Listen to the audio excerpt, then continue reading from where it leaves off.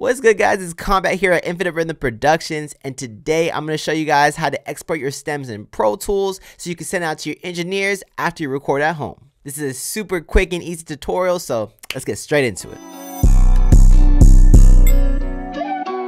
So you just finished recording your song. We have Pro Tools open over here. The first thing I'm going to do is I'm going to drag out the whole track like this. I'm going to select everything. I'm going to make sure I get all the files. I'm going to make sure I go all the way to 0. So I'm going to do that one more time. I'm going to grab here. I'm going to go to 0. I'm just going to go all the way down. Boom. So the next thing you want to do is you want to go to edit and you want to go to consolidate clip. So you click that right there. It's going to be rendering all your tracks right now. Alright, so once it's done, everything should still be highlighted. As you guys see here, all the tracks are highlighted. You guys want to come over here to clips. Now, if you don't see clips, I'm going to bring this back over here. If somehow your session looks like this, I'm going to show you guys how to bring out clips right now. So I'm just going to go over here to where you see the double arrow. Boom, I'm going to drag out. Sometimes it takes one more try.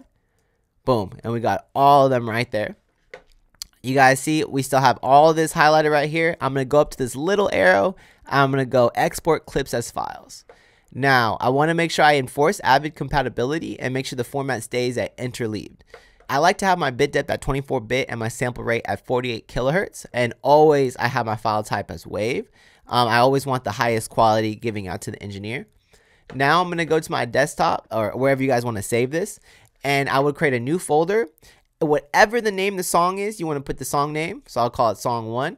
And then you just want to type stems. Perfect. And just hit create.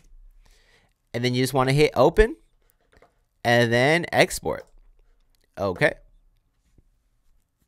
So now you have all your tracks in one space. I'm going to show you guys right here. I'm going to go to my desktop, song 1 stems. And as you guys can see, I have all my stems right here all ready to send out to an engineer so they can get mixing. Okay, and that concludes our tutorial. If you guys have any questions, please feel free to leave your question in the comment box below. And again, if you guys like, comment, and subscribe, that helps me out a lot so I can help you guys out a lot. Let's get it.